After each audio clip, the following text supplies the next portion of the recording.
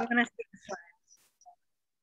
Well, good afternoon and welcome to our natural living workshop with herbologist Lily Cunning. Lily is going to be presenting on growing herbs for personal wellness. And as I mentioned earlier, everybody is muted, but you are welcome to either use the chat box or unmute and ask the question. We just ask that you remute yourself if you come off mute, just so that really gives everybody the opportunity to hear Lily very clearly. And let me hit my screen share here, Lily. And thank you, Lily. And I believe, does everybody see the growing herbs for personal wellness? No, you're not seeing that? Okay. I see it. All right, so that tells me I need to do this screen. I was practicing earlier on, but obviously it didn't work. How about now? Mm-hmm. Good, perfect. Thank you, Lily. Sure. So yeah, so today's topic is near and dear to my heart because herbalism, which is, what I practice, is the people's medicine, and it should be accessible and affordable to all. And if you can grow your own medicine for wellness, you're in a much better position to deal with all kinds of maladies, not just cancer, but the pandemic that we're dealing with, and regular old cold and flu season, any kind of condition that you may have. And so one of the goals that I have for this particular workshop is for everybody to learn about a handful of herbs that can help them with specific issues that they may have, and start that garden this year. A lot of people are familiar with gardening for edibles, but we'll also talk a lot about how adding herbs into your garden this year can not only help with your overall wellness, but it can also increase your yields for fruits and vegetables as well. So yeah, we'll go on to the next slide. So in order to figure out how to plan your medicinal garden, you need to know what grows here in Ohio, and also specifically on the plot that you have. So some people are blessed with a nice big sunny plot. Some people have to grow in containers on a patio. Some folks have a lot of shade, or they have like a swampy area in their yard. So we need to know not only what grows in our USDA zone, but also in our specific plot of land. And then we're going to assess what sorts of needs you and yours have. And we're going to go by herbal action. It's how I teach my beginning herbal students, to learn about what physiology is affected and how in the body by certain herbs. So a lot of people are familiar with the term like antiviral or anti-inflammatory. Those are actions that herbs can have in the body. And we're going to be talking about those and some plants that would help with those particular issues. And then we're going to talk about maybe you already have the idea that you're going to grow tomatoes and peppers this year like me, and what edibles have I already planned for, and where would those herbs go in relation to the edibles that you're already growing for maximum benefit, which is known as companion planting. And we're going to talk about the different benefits of companion planting. And if you're familiar at all, you'll know that a lot of these herbs that I'm going to be talking about, which are medicine in their own right, also help benefit, the food that you want to grow. Next slide.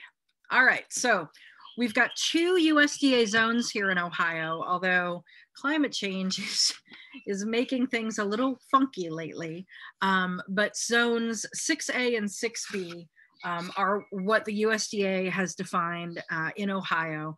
I think we'll find as we go along that our climate is going to become here in Ohio much more temperate, kind of like the climate that I moved to Ohio, which is California.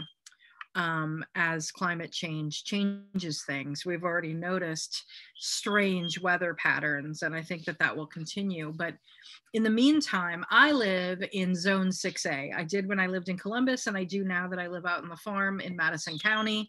I'm not sure where everyone is zooming in from, but there are 2 zones. And so make a note of your zone, because that's going to tell you first frost and last frost dates, which are going to be important to know about when to put things into the ground and when to make sure you harvest by, as well as what plants would do okay with the conditions that we have in terms of climate. Obviously, we're not going to be growing any citrus here anytime soon. Next slide.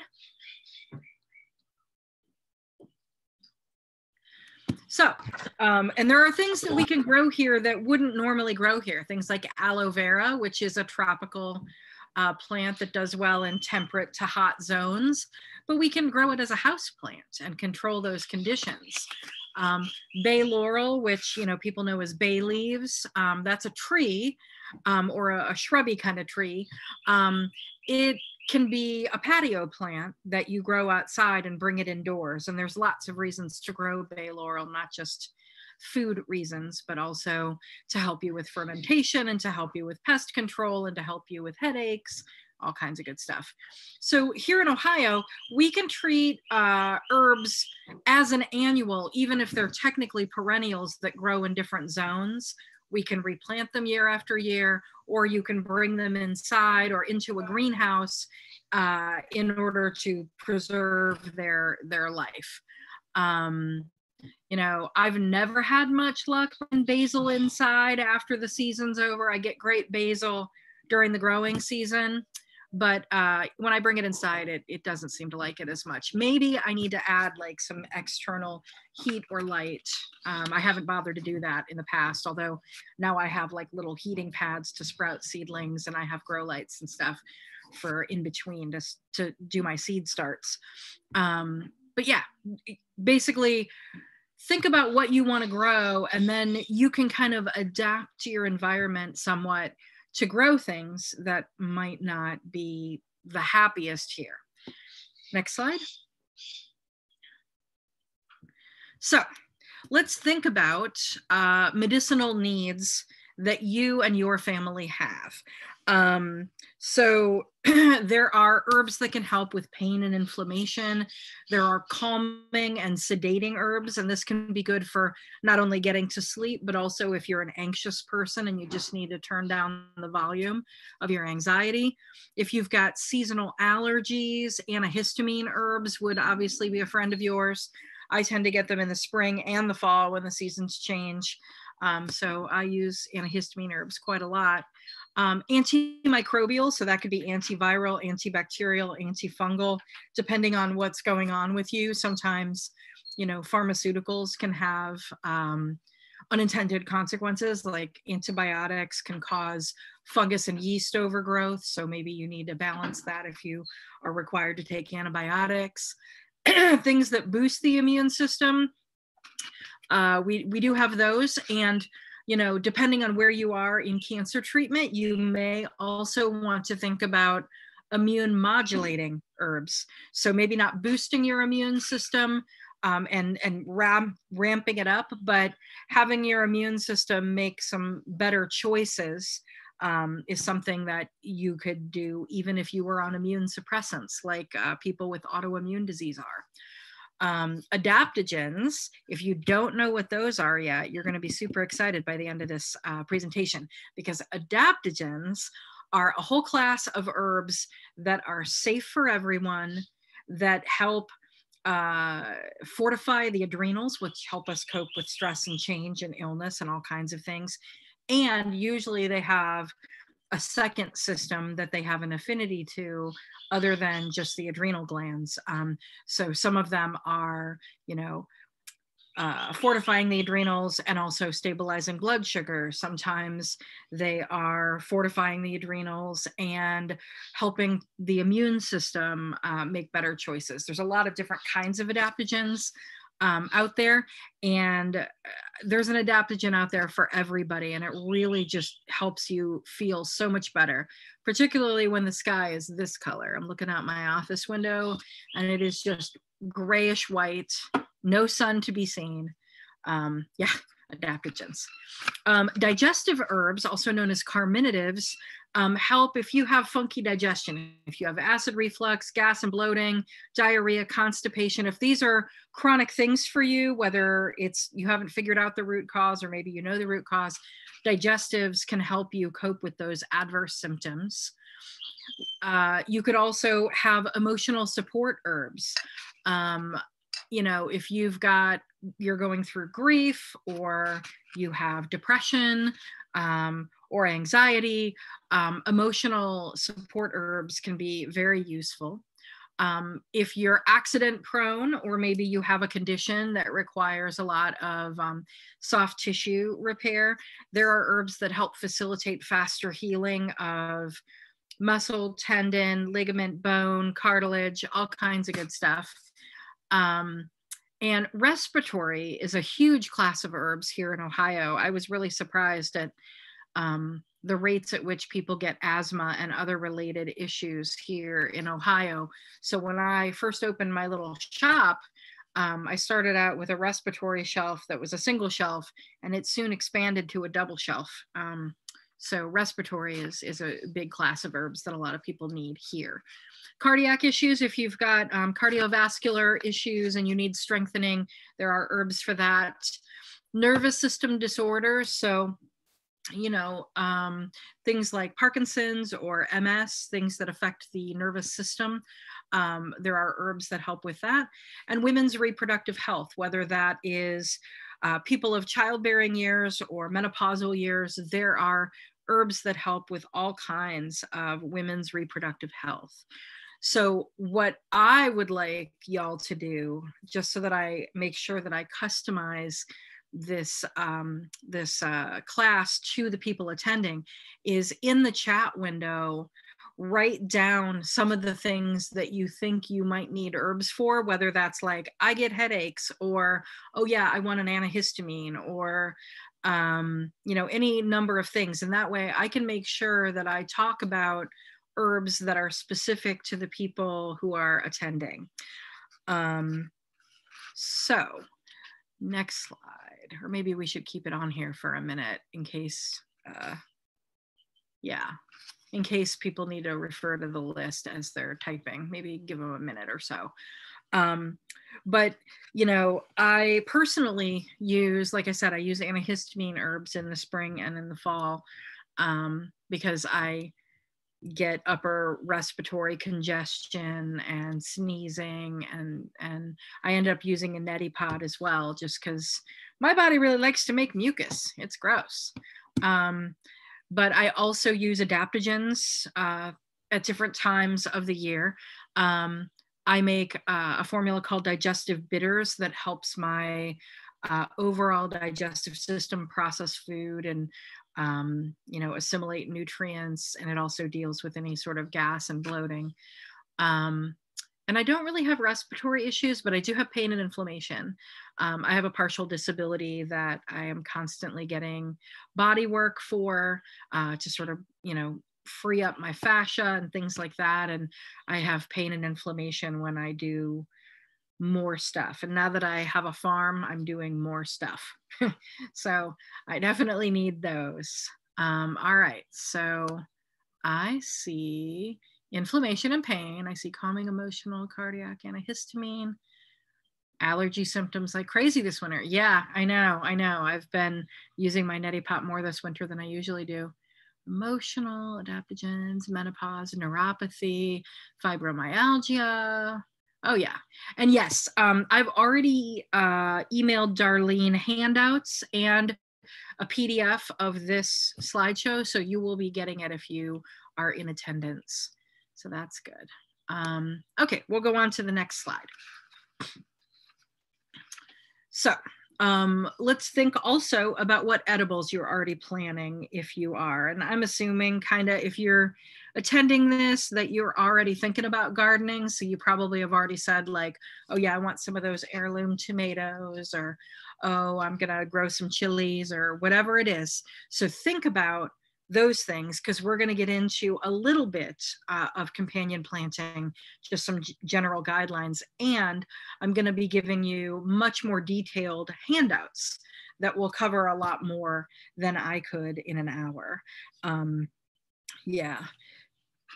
All right. So next slide. Oh, and aren't those raised beds really pretty? They're woven branches. They're like willow raised beds. I just think they're so pretty. Anyway,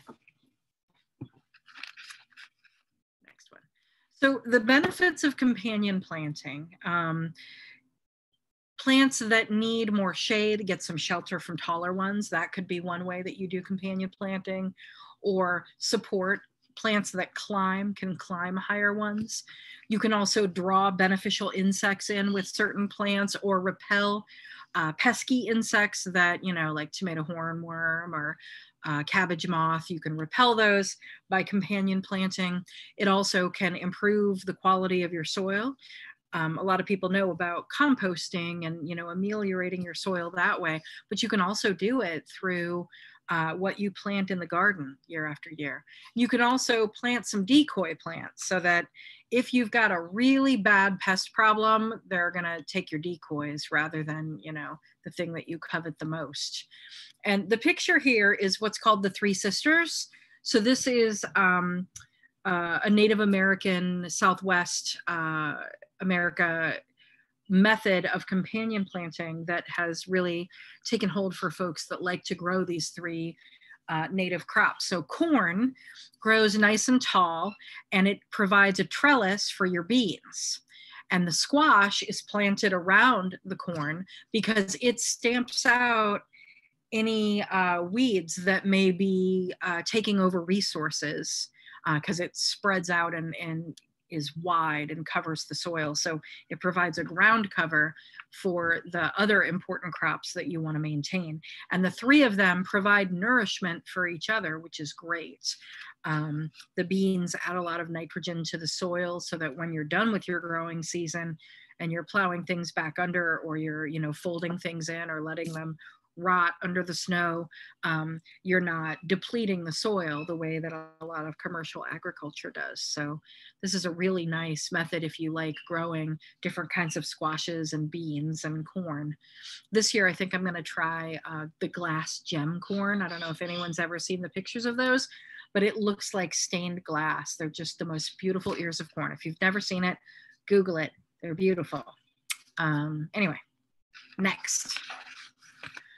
So I went over this a little bit in the previous slide. So, you know, companion planting ideas and the handouts that I give you are really gonna help inspire you to figure out what you want to plant next to each other, because only you know what your total plants are that you're going to grow.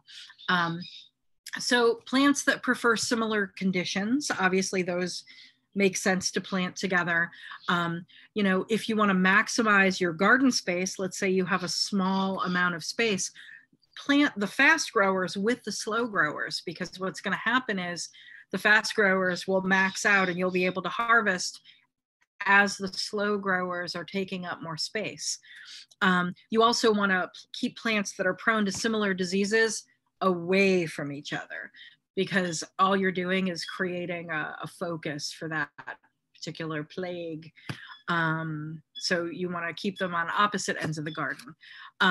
Taller plants, like I said, can provide shade.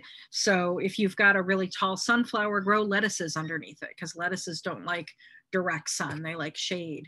You know, and you can separate plants that impede each other's growth, which, you know, could mean zucchini all by itself somewhere, because zucchini just kind of takes over an entire garden.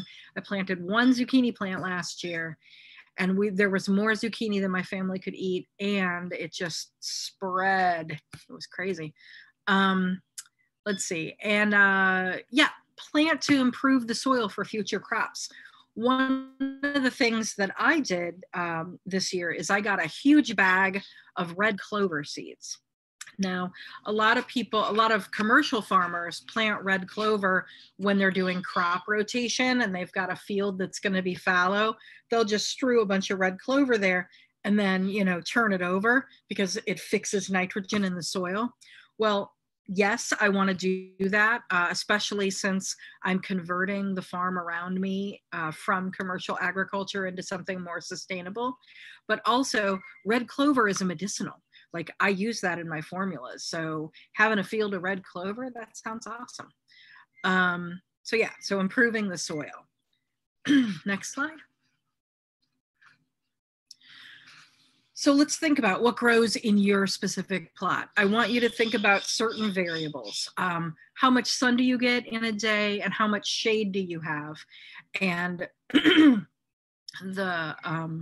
the amount of space that you have with direct, full sun, partial sun, and shade, so that will help you determine what crops you want to grow. You want to maximize your area. You also want to think about what kind of trees grow on your property. So a lot of people here know that, if you've got a black walnut tree, not a lot will grow around the black walnut tree. And that's because trees are the bosses of an environment, right? They kind of rule the plant kingdom. And so the trees, through the chemicals that they send out in the soil, determine what kind of plants are going to do okay around them. And that goes for all trees, not just black walnuts. So one of the books that I highly recommend, if you're looking to sort of do more of a permaculture method and really garden in tune with what's already on your land, there is a book, I think it's Mark Shepard. It's called Restoration Agriculture. And it's all about permaculture and how to start that project.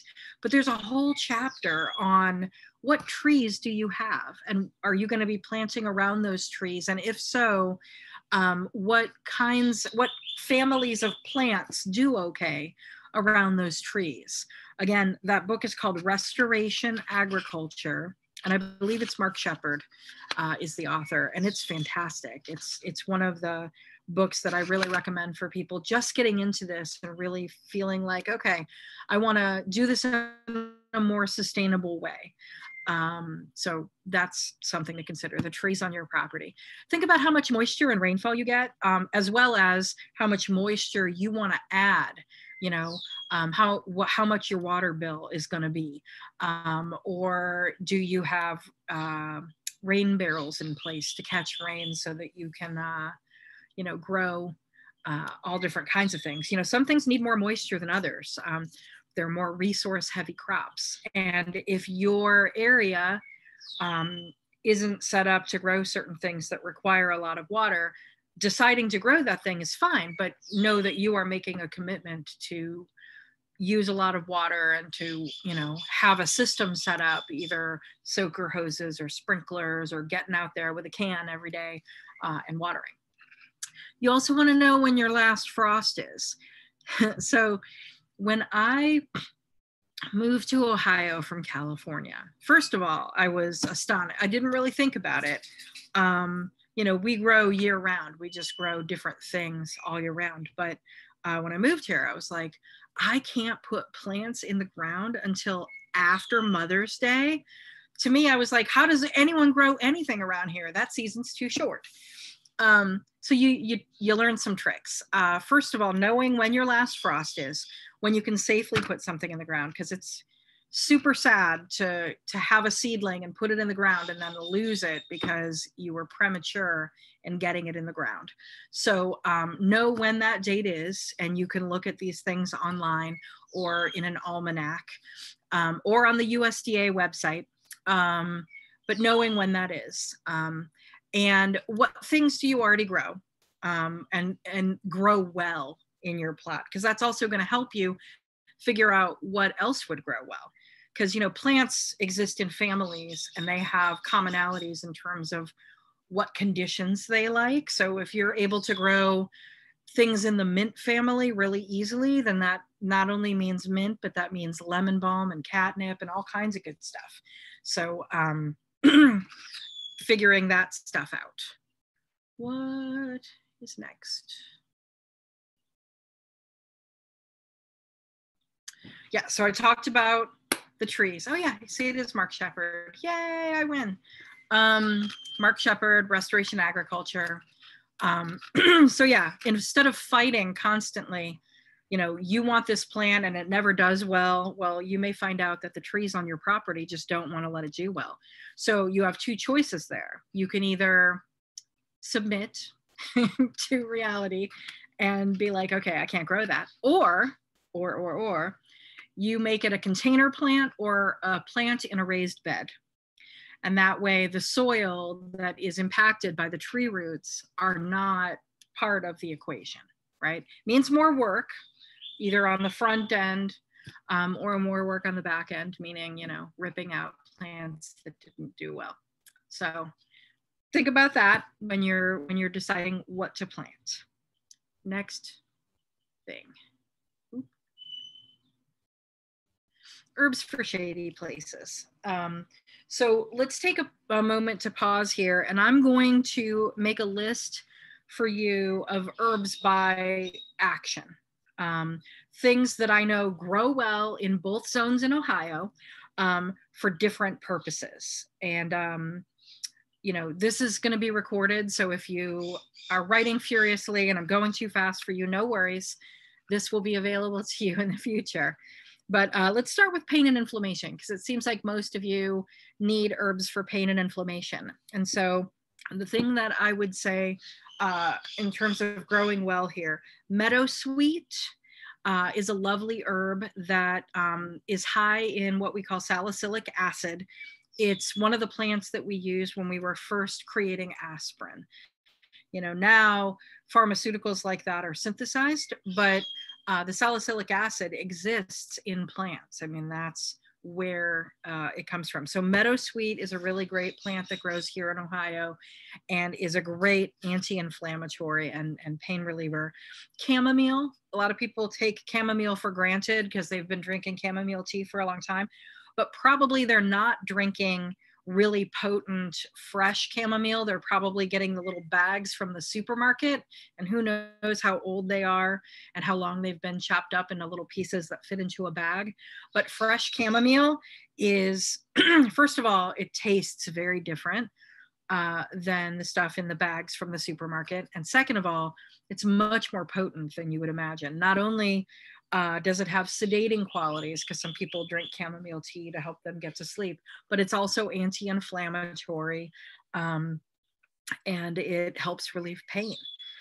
Another one that grows like a weed and most people consider a nuisance plant that is one of the best anti-inflammatories I know of is stinging nettle. So stinging nettle grows pretty tall, and it has these little tiny hairs on it, on the stems and on the leaves, that will sting you if you touch it. And those barbs, those little hairs, are actually, they contain the anti-inflammatory in the plant. So when you cook it, those things go away. So I recommend doing cold brew teas or tinctures of stinging nettles to help with inflammation. And our ancestors knew that this plant was really valuable. And while the sting will create like a rash on most people's skin, the amount of inflammation that is reduced by touching is pretty astounding. And so people would take stalks of stinging nettle and they would whip themselves with it in a place that was really swollen. Like if you had gout or rheumatoid arthritis and your joints were really swollen, people would, you know, flagellate that area and the swelling would just completely decrease. Yeah, you'd have a rash, but it was probably less painful than the amount of inflammation if you were willing to do that. So stinging nettle is a really great anti-inflammatory. Mullein, the flowers of mullein, they're beautiful little flowers that grow on a big tall stalk. Those are big anti-inflammatories, and I use those for like earache oil.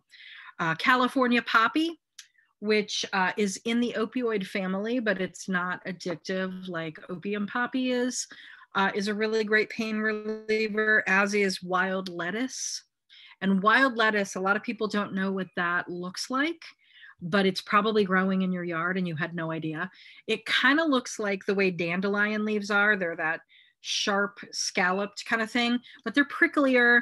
And when you break a leaf, there's a milky sap. That milky sap is a pain reliever and an anti-inflammatory. And I tincture wild lettuce and put it in formulas all the time. Let's see. Hot pepper.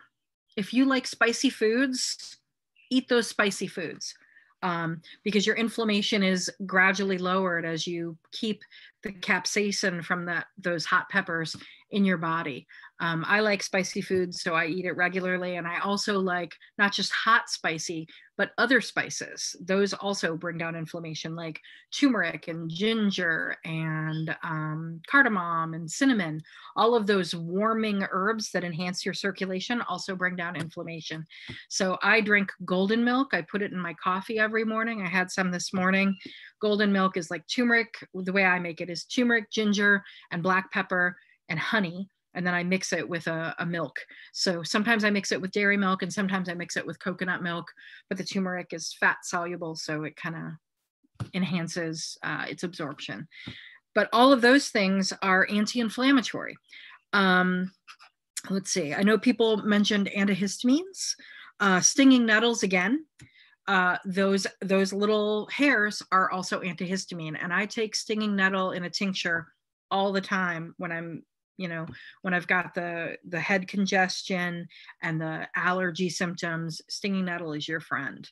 And it's like the main herb that I put in my allergy tincture. So thyme, which people mostly use as a culinary herb, let me tell you, thyme is my very favorite herb in the world, because not only is it antihistamine, but it's also broad spectrum antimicrobial. So I extract it into vinegar and I use it as a cleaning for surfaces to get rid of germs. I also put it in all my food, especially in the winter when, we're all breathing recycled air. But yeah, thyme is my favorite and it tastes good on everything. So let's see. Eyebright is another antihistamine, as is ma huang. In fact, ma huang is my favorite decongestant and antihistamine.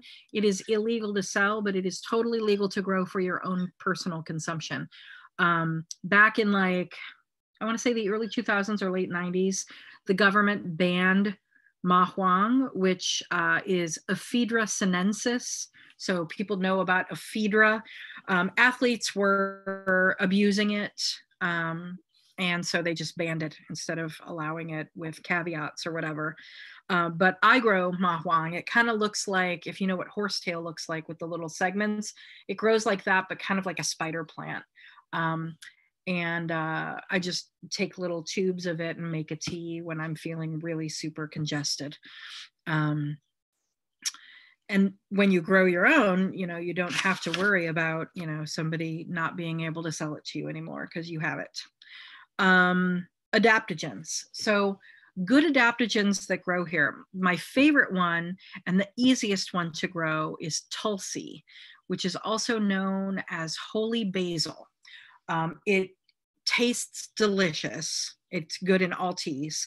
And it has the benefit of not only fortifying your adrenals, but also stabilizing blood sugar for those of you that have blood sugar issues, diabetes, or hypoglycemia. It works for both. It kind of modulates, helps you stabilize that glucose level in the blood. And then the other two that grow pretty well here, but there are roots, so you need to make an investment into growing them long term, is astragalus, which is also good for illness season. So astragalus is really fantastic right now for COVID, for cold and flu season, for people that are prone to bronchitis during cold weather. They're prone to getting bronchitis. Astragalus is great. You use the root though. So what you need to do is commit to growing it throughout the years and then start taking some after year 2. The same goes for ashwagandha. I'm growing ashwagandha right now. I'm in my office, so I don't have it near me, or I'd show you what it looks like. But ashwagandha, I think, is the herb for our times because it helps with anxiety, depression, stress, and insomnia. Like, who doesn't need ashwagandha at this point, especially with the pandemic going on? So I love ashwagandha and I grow it as well. And it grew really well this last year. Last year was the one that, and I planted it in a container and it's really stabilized itself. I'm going to have to transplant it for this year when I put it out back on the porch. Let's see. I know we had, menopausal symptoms. So there is an herb that, so there's a couple herbs that are really great for helping balance the hormonal dips and spikes of menopause. Because the adverse symptoms that we get happen when we get spikes and dips, not because we're losing estrogen. If we just gradually waned down, we wouldn't necessarily notice, but our body is like doing it in fits and starts, and that can cause hot flashes and night sweats and mood swings and irritability and all those wonderful things that come along with menopause. So there's a couple herbs that work really well for this. The first one is a bush that grows really well here, the chasteberry bush, also known as Vitex agnus castus. And we use the berries on that. So every year you can, get berries, and the berries are a modulator. They help regulate the amount of estrogen in the body. So it's a long-term strategy.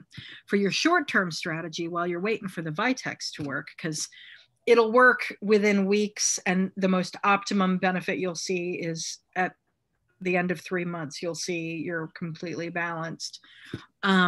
But while you're waiting for that to work, black cohosh is actually a native here to Ohio.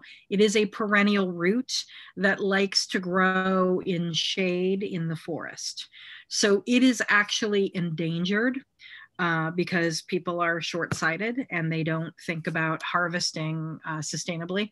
So when you look for black cohosh, you want to source from a company that sources ethically and either cultivates it themselves or it is ethically wildcrafted.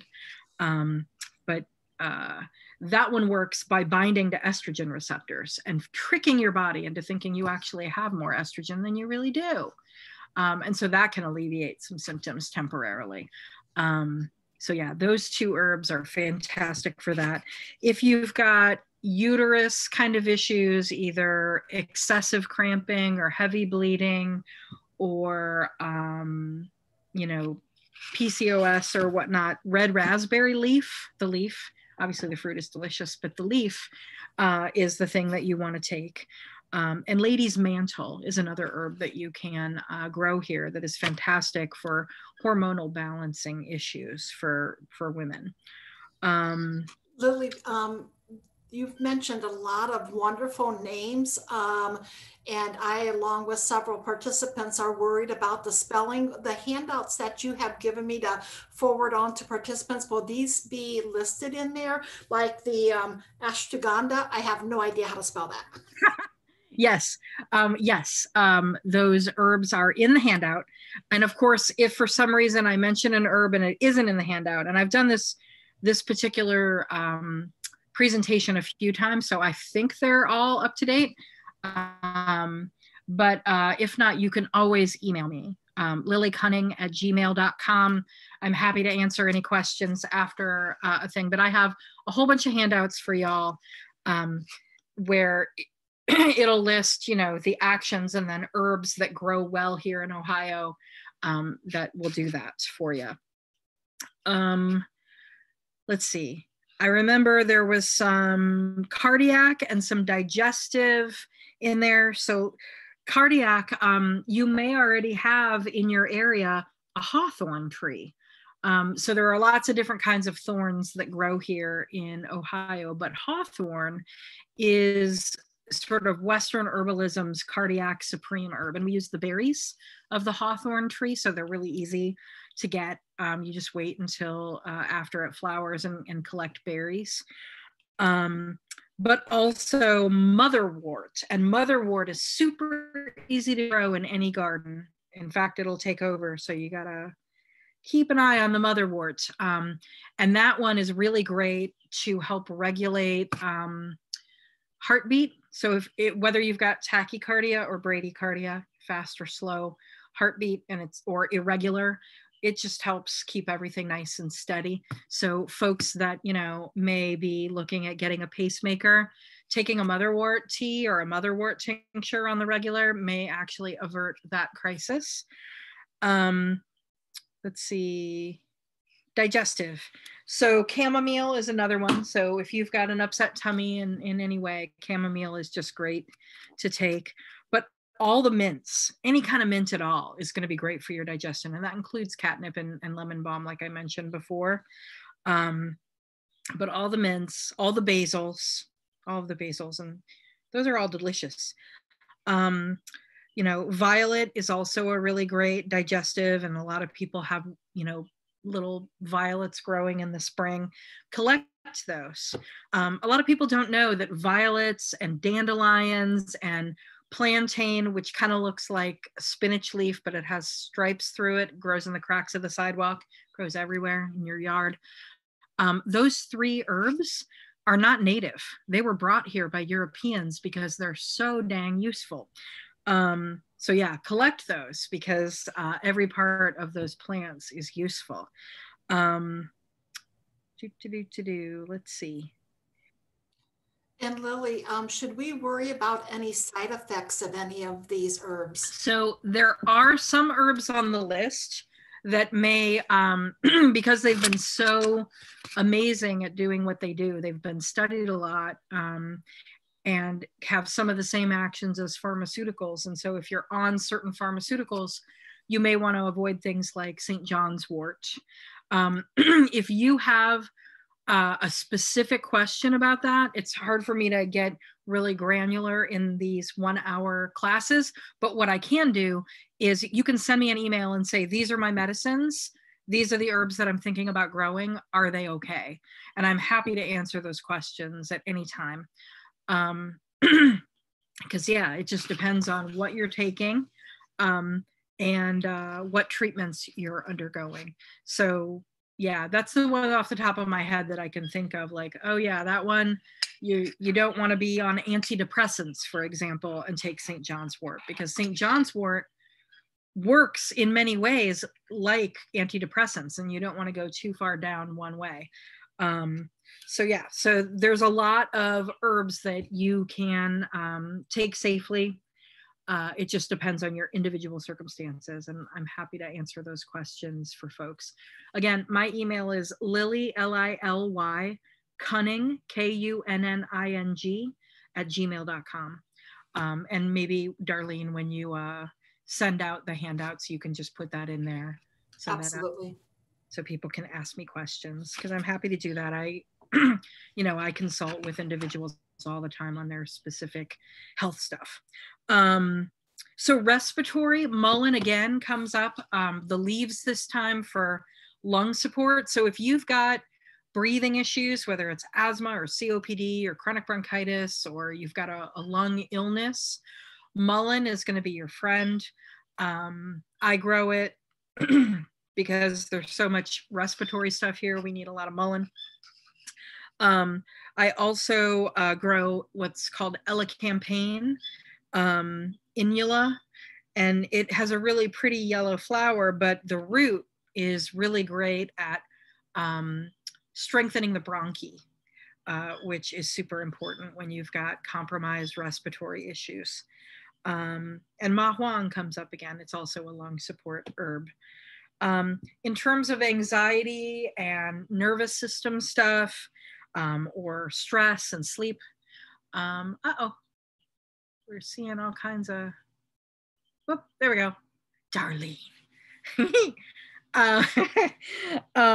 So in terms of nervous system things, if you are looking for something to help you with cortisol spikes and stress and stuff, but you don't want it to sedate you. I can think of two. So oats, yes, the same oats that you make oatmeal out of. If you get fresh oats, you can tincture it or make it into a tea. And those are helping to make the nervous system function better. It's a nervine tonic. Also, if you have a nervous system condition like Parkinson's or MS, the nervine tonics can help you. And then the other one I can think of is skullcap. And it's named after the shape of its little flower. It looks like a little bonnet. And skullcap is also a really great nervine to help people. If you're looking for something that does sedate you, let's say maybe you're too anxious or you're having a hard time getting to sleep, passion flower is a great one. Chamomile is also sedating. Lavender is really lovely. California poppy, catnip, yeah. And lemon balm. Lemon balm is my favorite, actually. Lemon balm is my favorite nervine sedative. It's cheerful, but it's also sedating. And it's also a really potent antiviral. If you have any virus that you need to put in remission, things that we live with indefinitely, like herpes, cold sores, or shingles, lemon balm is your friend, and it grows like crazy here. You plant lemon balm and it will take over. Not only does it taste delicious, it tastes lemony, and it grows really easy. But yeah, like I said, it's a powerful antiviral and a great nervine sedative for when you need it.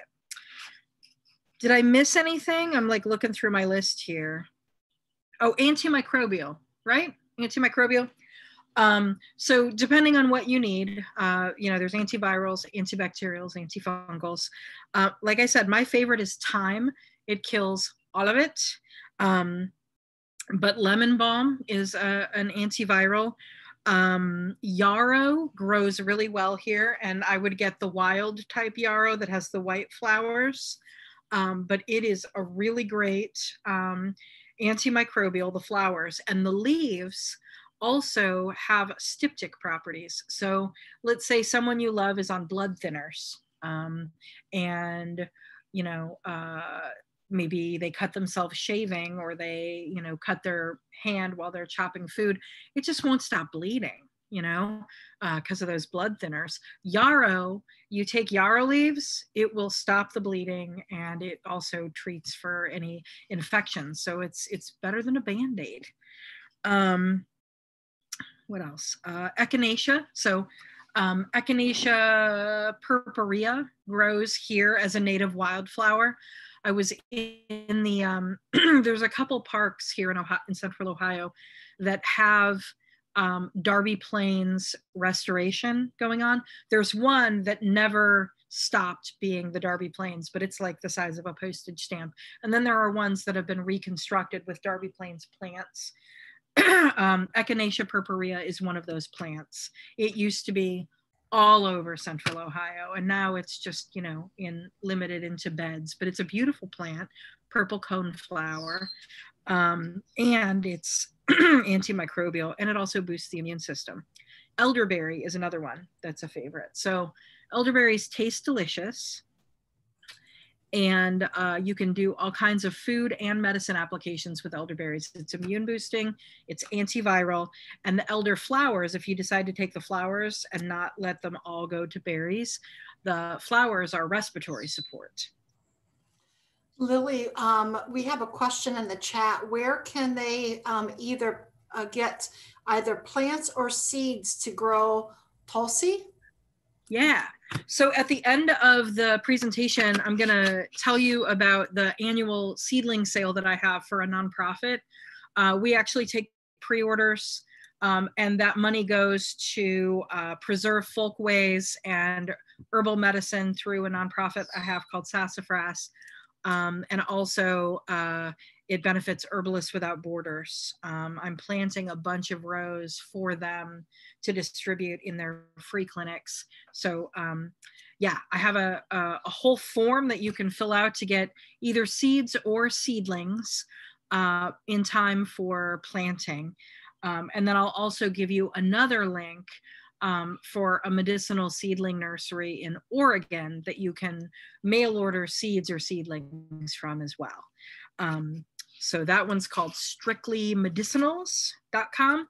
And then on my website, lilycunning.com, there's a seed and seedling order form, and they're inexpensive. I think most of the seedlings are $5, so they're already started. And I think seed packets are $4. And you will see so many more herbs than I'm even talking about. You'll probably spend some time going down a click hole. You'll be like, what's that one? And you'll look it up. But yeah, there's hundreds of herbs that you can get, either seeds or seedlings, this year. One of the missions of Sassafras, which is the nonprofit I started, is to preserve this legacy of holistic healing and folk ways and ways of, making sure that people have access to what they need to maintain their own wellness and their own health. So yes, lilycunning.com, and then you can go to the seedling page, or strictlymedicinals.com, and they have a whole catalog there as well. Did I miss any body systems? I can't, I'm looking here and I've skipped around, so now I'm lost. Did I address everyone's like needs in their family? If I didn't, say, I need you to talk about this in the chat. Let me see. Let's see 2 things in the chat. Where can I get seeds to grow? Tulsi, side effects. No, I think maybe I got it all. Oh, wait. Oh, draw out splinters. So there is a native root that grows here. It is endangered. But if you grew it yourself, then you can kind of use it as you need to. It's called bloodroot, and you can grow it here. It's a perennial root. You probably won't want to take any until the plant's at least 2 years old, but you can take some of the root and then extract it in oil and apply that oil to an area to draw things out. Most drawing salves use bloodroot. But yeah, it's a native to Ohio here. Let me tell you, we in Ohio are blessed. Like I told you, I was mad when I moved here because the growing season is so short, but I had no idea that I was moving to such a botanically wealthy place. We have so much that grows here natively. It's incredible. Like I went to an herbalist weekend with one of the people that I look up to, Matthew Wood, and he was here. He lives in Wisconsin, like further north, and he was here and he was teaching, and he took us out on a plant walk, and he just kept going, oh my gosh, this grows here? Like every 5 feet, he would be like, oh, and that, and that, and that. And they were all natives. Like, he's like, you guys are lucky. So there's a lot that grows here. It's pretty astounding. Swelling and edema. So I was talking about inflammation, which is when things are swollen. It's part of your inflammation response. Your body sort of brings fluid to an area because there's something going on in that area that the immune system thinks it needs to deal with. Now, in the case of autoimmune diseases, that's a bummer because it swells up like the joints in the case of rheumatoid arthritis, when it's just your body attacking your own body. It's not really because of a pathogen or whatever. So stinging nettles was something that people used in order to bring down that swelling. Now, if you used it topically, and like whipped the area with a branch of stinging nettles, it would cause a rash. It would be a little uncomfortable. It kind of tingles and is weird. But it brings down that swelling like crazy. You can also, buy a tincture or a salve that contains stinging nettles, and you're not going to get that rash part of it because the constituents are in there, but you're not going to get the barbs causing the rash. Okay, eczema. I see eczema. So eczema tends to be a symptom of a larger issue. And what I have found, so first off, many people don't know the difference between eczema, contact dermatitis, and psoriasis. And so eczema tends to be sort of this blanket diagnosis put out by dermatologists, whether or not, like I've seen people that have diagnosis of eczema that they have a dry, scaly rash, patches that bleed when you scratch them. And I've seen people with an eczema diagnosis with a wet, weeping kind of thing. And you would look at them and go, why are these both the same thing? Well, eczema tends to be a skin reaction to internal allergies, usually dietary. And the main reason people have eczema outbreaks is they continue to eat something that their body does not like. And the main culprit, especially here in the Midwest, tends to be dairy products. There are things that you can grow that will help with eczema breakouts. Let's say you go to a pizza party and then you have an eczema outbreak. You'll see it. I recommend quitting dairy for 3 months. 3 months, I know that's hard. 3 months in order to see, because that's about how long it takes for the skin to actually reflect changes in the diet. But you can use things like calendula, which grows really well here, chamomile, which grows really well here, and comfrey, which also grows really well here, to deal with eczema patches, regardless of the type. If you have the dry kind, I would also add something like burdock root, which also grows really well here. My dog came in trying to get underneath the fence into the pasture, and there was an old burdock plant there, and he was completely covered in burrs. Poor guy. Burdock definitely grows here. I would add that to the dry scaly kind because it's a moistening herb. For the prostate, there aren't a ton of plants other than stinging nettles that grow natively here, but you can also get herbs from different distributors like saw palmetto, but that's more of a tropical tree berry. So, but those do really well for helping enlarged prostates and painful prostates. I see a question here, Raisin Rack and Banyan Botanicals. So, Raisin Rack is a local shop, and I know that they have a bulk section. I have not looked at their bulk section to see how old the herbs are. The thing about buying bulk herbs is that you want to go to a place that has good rotation of the herbs, and they're selling enough of it that they're not just sitting around getting old. So I don't know about Raisin Rack. I do know that Clintonville Natural Foods, which is on Indianola and Clintonville, they seem to do a pretty brisk bulk selling. So I know about them. Banyan Botanicals are Ayurvedic herbs. So I'm a Western herbalist, but I do use some herbs that come from Ayurveda or Chinese medicine. So the thing that I will note about Banyan Botanicals, and I have bought from them before, is they tend to only sell powdered herbs. And I'm not a huge fan of buying things powdered unless you're going to use it right away. And unless they powder it right before they send it to you, because powdering, let's think about plants. They contain these constituents that are the medicine, and they contain them within the plant cell walls. And when you chop up a plant super fine and you powder it, you basically are degrading those cell walls. So those constituents oxidize and they start deteriorating. So unless you know how old the powder is, I wouldn't go for powder. I would go for nice vital chunks. And then if you need to powder it, you can powder it yourself right before you use it. Like if you were going to put them in capsules or something. I'm not a big fan of capsules either. I like extracts because they extract the constituents from the plant at their peak potency, and then they're preserved in the liquid for a long time. But that's my personal preference. Lily, we did have somebody ask about neuropathy. What would you recommend for neuropathy? So yeah, so you're going to want both Nervine tonics and Nervine sedatives. So a Nervine tonic are things that I mentioned like oats or skullcap, and you can take those every day and keep them in your system. And then you're going to want some Nervine sedation, meaning shutting down those constant signals of pain from your nerves. And those are like lemon balm or chamomile or let's see,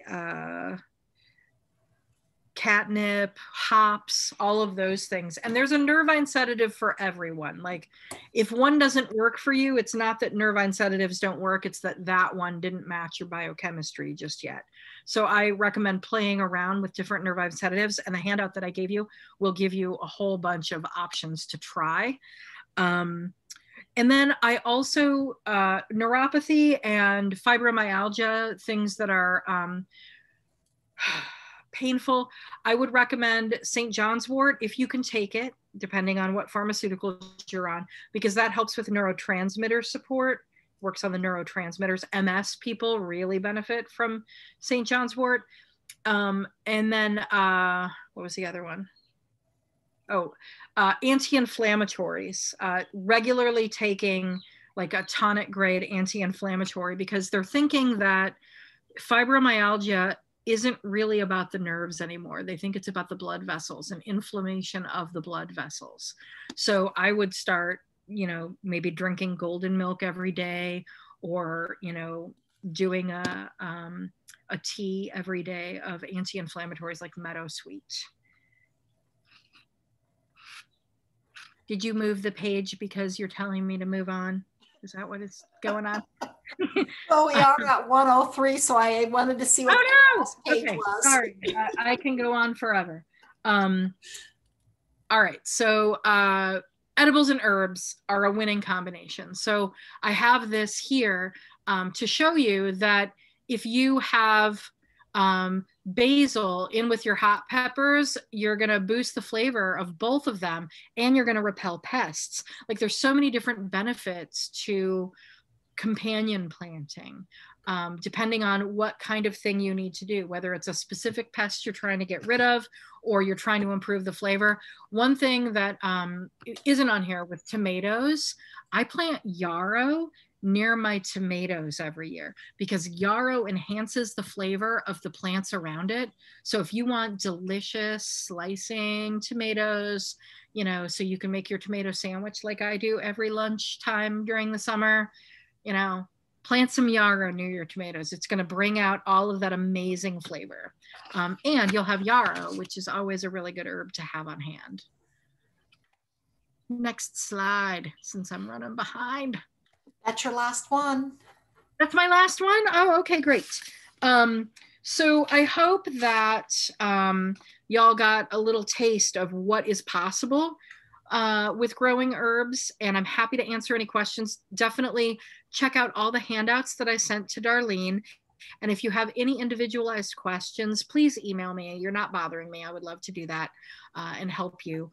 Also, you know, check out the either strictlymedicinals.com or lilycunning.com for the seedling sale. I'm going to be taking pre-orders and then going down to Athens to a nursery down there to pick them up the last Saturday in April.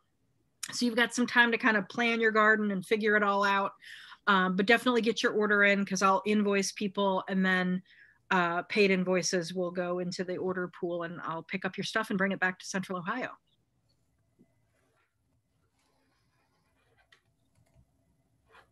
What is my daily routine? Oh, I take care of animals on the farm. I take care of plants on the farm. I do work for Haven Herbs multiple days a week. I do a lot of different things. So it just depends. Yeah. No, I meant your daily, what your ingestion. Because so many things. It's like, oh, we go broke buy if you can't grow it, if you have to buy it. That's what I meant. Right. Like daily, what do you do? Pretty much. Right. Well, that's when you start growing, because honestly, nobody can afford what people charge for supplements. So yeah, so I grow a lot of what I need, but also I take, right now I'm taking extra vitamin D, because not only is it this time of year for vitamin D, but all the people that have really very intense COVID cases are deficient in vitamin D. So how many milligrams? Take your vitamin D. At least 5,000 IU a day. Oh, okay. Yeah. Currently, every other day I'm taking 10,000. Whoa. I know, it's big. They used to think that that would be a toxic dose. It is not. So I take vitamin D, and I do some things for my joint fluid and my cartilage, because my knees are not the best anymore.